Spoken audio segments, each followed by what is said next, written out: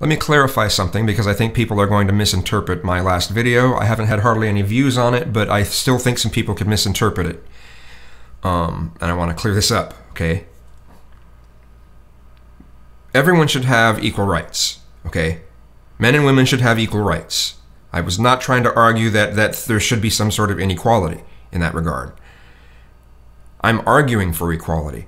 What I'm saying is, if there is any demographic out there, you know, men, women, some particular racial group, some particular sexual group, whatever, okay, that for whatever reason, social reasons or whatever,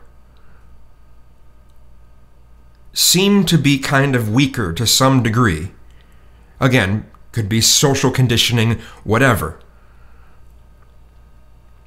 the law should not make up for that.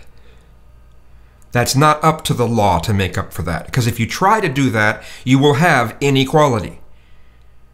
And I don't believe in inequality. Everyone should have the same rights. I want to make that very clear. Thank you.